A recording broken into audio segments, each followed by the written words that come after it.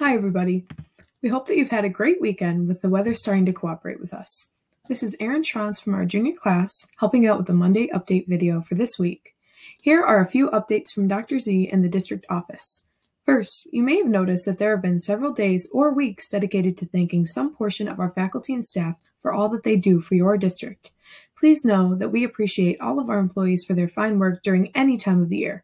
All of our employees are noticed and appreciated. As a student here in Fredonia for many years, I appreciate the willingness of our faculty and staff, especially during these difficult times, to dedicate all of their time to us, the students. Next, congratulations to Dr. Margie Wright, who has been named our new Chief Officer for Curriculum and Human Resources. We look forward to her officially coming on board on June 2nd.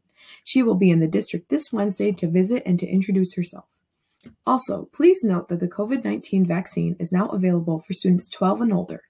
Please keep an eye out for clinics scheduled by the Chautauqua County Health Department.